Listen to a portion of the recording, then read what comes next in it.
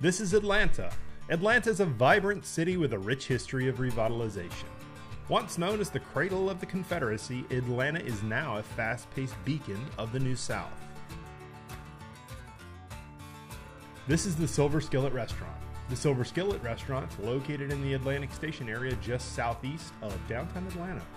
A family-owned restaurant since 1956, the Silver Skillet is known for their traditional Southern-style breakfast and has been featured on numerous lists of places to go and things to eat in Atlanta. Today I'm meeting my friend Hugh Acheson. Hugh is a James Beard Award-winning chef, television personality, best-selling author, and the chef-owner of notable Atlanta area restaurants 5 and 10, The National, Empire State South, and The Florence in Savannah, Georgia. I'm Ben Vaughn. I'm a chef and author. This is The Breakfast Show. Hey man. Hi Brian. How you doing? Good, how are you? I'm good. Welcome. Thanks. Good to be in Atlanta. Love it. Hanging out. Is it the South? It's like freezing cold, It's right? the South, but it's cold. It's winter. It's the truth of global warming. It goes up and down. Tell me about breakfast. What's like for you? For me, it has an insanely significant role in my life. I mean, To my place, it's pretty simple. They eat like birds in the morning. I don't know why. We're not big eaters in the morning. I drink a lot of coffee. Usually they have oatmeal and fruit and cheese and stuff like that. That's and great. They get out the door. So pretty simple and pretty straightforward. We're a curmudgeonly bunch in the morning. Are you? Usually, yeah. The whole household? Yeah, the whole household. You just avoid It's a each little other challenging. and go your Yeah. separate ways. Yeah. All right, we'll catch up with you later. See ya. That's funny. You've obviously, clearly, identified who you are and what type of food you love to do. But was there an early time where you were like, I have to do a certain thing, or kind of almost like earn your kitchen creds? Or did you feel like you were accepted all at once, or how did that In go the down? South? Yeah, in the South. It took a little while, but I think that I got accepted by. I don't think it matters where I landed. I just happened to land in Athens, Georgia. If I had landed in Cleveland, I would make it my interest. My interest would be to find the food of that community and make that well, utilizing product that was nearby me. And that's just kind of how I was raised in food in Canada. I think I go into everything saying, you know what, I just want to learn more about this. There's a lot to learn about here. I think you learn more as a non-expert than an expert. An expert kind of says, I'm done. I've learned all I can. Go ahead. I'm going to do the country ham skillet. You know it's salty.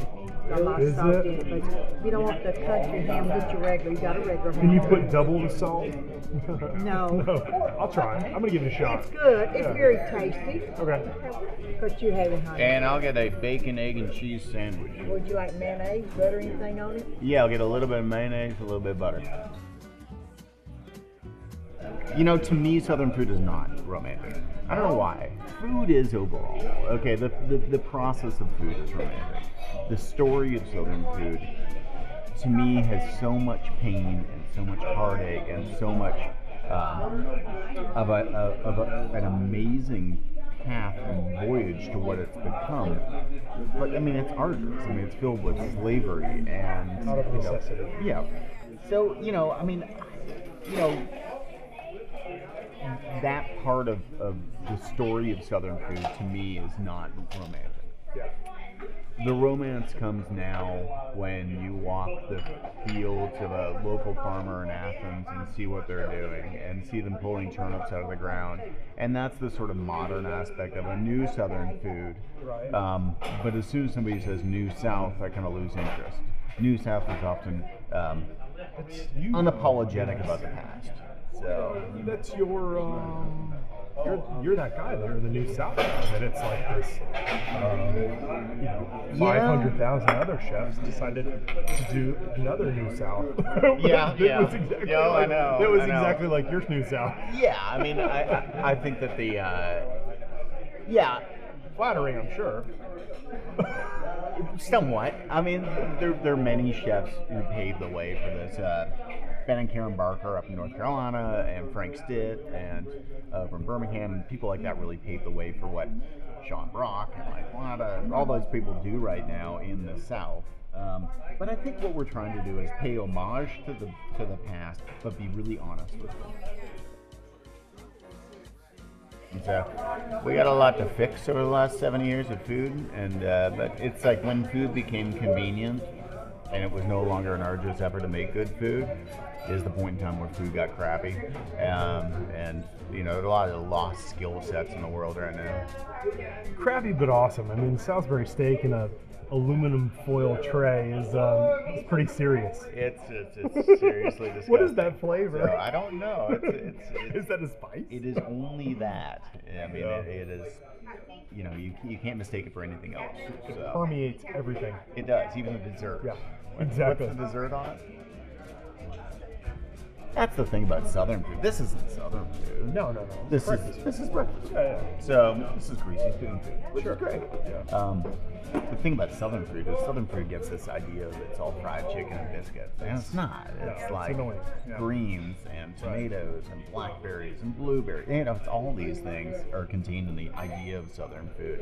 So it's much more vegetable laden than it was made out to be. Totally. We're opening a restaurant right now in Vegas, and somebody said they heard the word Southern. It's a meat and three play. Right. And they said, you know, hush puppies, fried chicken, and collard greens, and it's just like, you know, that's a horrible misconception. It'll be on the menu for sure. Yeah. However, Yeah. it's not what's going to keep the house open. No.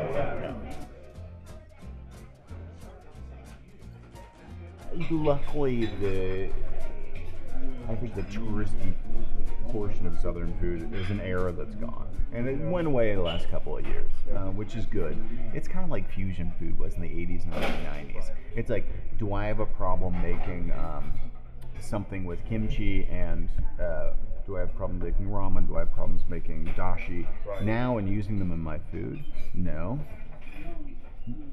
Why is it legitimized now? Right. And in the 80s or 90s, it would have been called bullshit fusion food. Well, it's because the bullshit fusion food was wasabi mashed potatoes. It was like simple, non-understanding of cultural foods. Right. And now people are starting to understand Southern food more than they ever have before. The legitimate Southern food, the real Southern simple food. and clean. Right. And so a reverence for bringing in ingredients that are Southern into New York City, I think it's cooler now than it used to be. It's not just a shortcut. Does that make sense? What's the how do you balance 4 restaurants? Travel? Yeah, you don't. You do the best you can. Yeah. And, you know, What can you do? Right? It's like spinning plates more than anything, and it's hard. More honestly, what I've come to terms with is I'm kind of like a baseball manager. Sweetheart. Oh, Lord. Thank you. Awesome. Kind of like a baseball manager. Yeah? You know, my job is to put the team on the field, There we go. Thank you.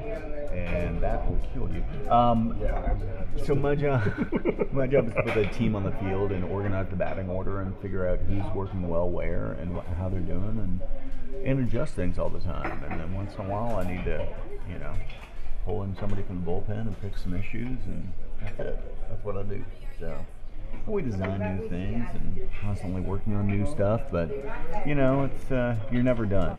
Holy God. Yeah, That'll be it for me on that bite. Are you serious? Oh my gosh.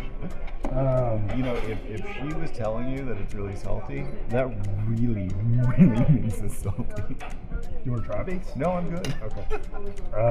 My doctor doesn't like that. I mean, there's some people definitely changing the scenario of what the food is all about. There's some people opening up great neighborhood restaurants. Boca Lupa is great. There's a little Italian place that opened up. So there are places like that in existence. I found the amount of Szechuan food and the amount of really great Korean food is expanding wildly. And it's not just Buford Highway, it's all the way up in Sewanee now, which is great. I mean, really interesting parts of this sort of exurbs are really piping up with really amazing, great restaurants that have value. And so I think we're appreciating that. I think that authenticity is coming. You can't copy something to a number of iterations and have it ongoing be successful. It catches up to you eventually. So, and people lose interest. So it's good. It's good. Never easy to move on, but we have to move on. Yeah. So, charcuterie. There's a lot of charcuterie out there right now. We're guilty of it too, but there's a lot of it out there right now. There is a lot of it. Yeah. But it's good. There's a place for it. I think we understand it more than ever. I think that. Yeah, I would hope so by this point. Yeah, but at this point, we better. Where we've really got no excuses. That's right. You know, I have a real hatred of Facebook, but Twitter I handle all by myself, and that's really dangerous. You know, when people have on their Twitter accounts does not represent the views of my company or whatever, that needs to be in bold with mine because I'm a complete jackass on Twitter. Thanks, man. Yeah. It's awesome. Thanks for the suggestion. Oh, good, yeah. It's food with history and a lot of salt. Salty was Orleo. Check. Please.